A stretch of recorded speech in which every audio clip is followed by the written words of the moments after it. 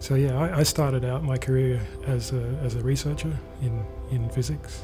As Director of Product, I've been working for the last several years with our users, trying to build the best possible device that we can. One of the exciting things over the last few years is seeing how our users have actually been able to use these devices in ways that we ourselves hadn't even thought of. There's so many Mokus around the world now in all sorts of places, in science and industry and research and technology, and that's really great to see. That real core of just smart people building things that they want to use themselves when they go into the lab, that's actually survived really well, which is one of the things I love about Liquid.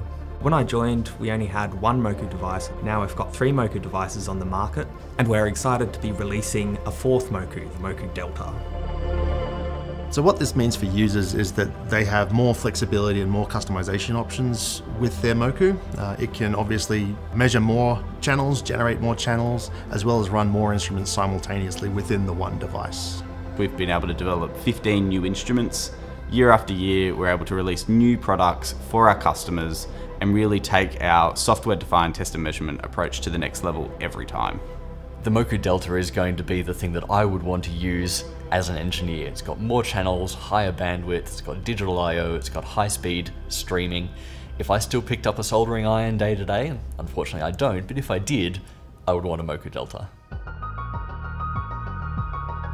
So the Moku Delta is our bigger, faster, stronger version of the Moku Pro. Obviously we've got more channels, we've got higher speeds, and we've got a much larger FPGA to work with. We've been able to put huge amounts of work into using the latest technologies to be able to lower our noise floor to 3 times lower than our previous product. I think that the Moku's multi-instrument mode epitomizes the power of our approach to software-defined instrumentation. There are literally billions of ways that you can combine our instruments together to do whatever it is that you need. So with our blended voltage-controlled oscillator, ovenized oscillator, and the GPS disciplining on the back there, the Moku Delta is going to be the best frequency reference that you've got in your lab. We have configurable 10 and 100 megahertz reference outputs that you can use to connect the Moku Delta to the rest of the equipment in your lab and really discipline the rest of your clocks to the same time base as a Delta. Even if you're doing something entirely new, the Moku will let you do it. And not just what you want it to do today, but what you want it to do tomorrow.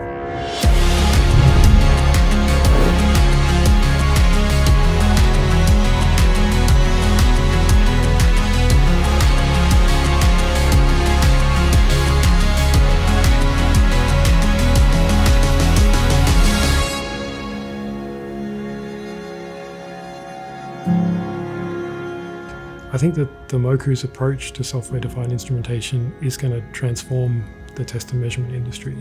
I think that it will change the way that people use test and measurement equipment. I think that it will change the way that technology is developed. Moku's addictive.